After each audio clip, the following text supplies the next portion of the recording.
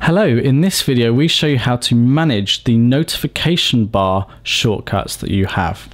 Now on the Samsung Galaxy S4 Mini, if you drag down from the home screen at the top, you may see a number of buttons up here.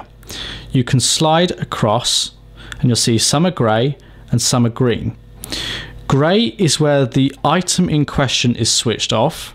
Green is where the item in question is switched on. So here you can see we've got Wi-Fi switched off, GPS on, sound is on, screen rotation's on, but Bluetooth is off.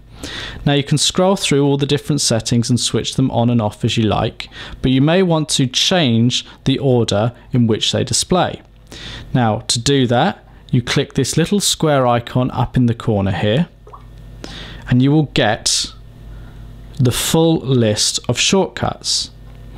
If you then tap the pencil icon, you can adjust the positioning of these notification panels. So let's say we want NFC to come first. We press and hold on it, we drag it up to the position that we want it, and then that switches the position. So we'll see that Wi-Fi has now moved to the bottom. If I bring Wi-Fi up and put it where GPS is, GPS has now moved. And if I move GPS up to sound, sound will have now moved.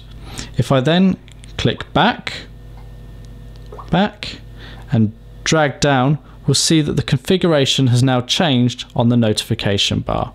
And that's how you change the notification bar shortcuts on the Samsung Galaxy S4 Mini.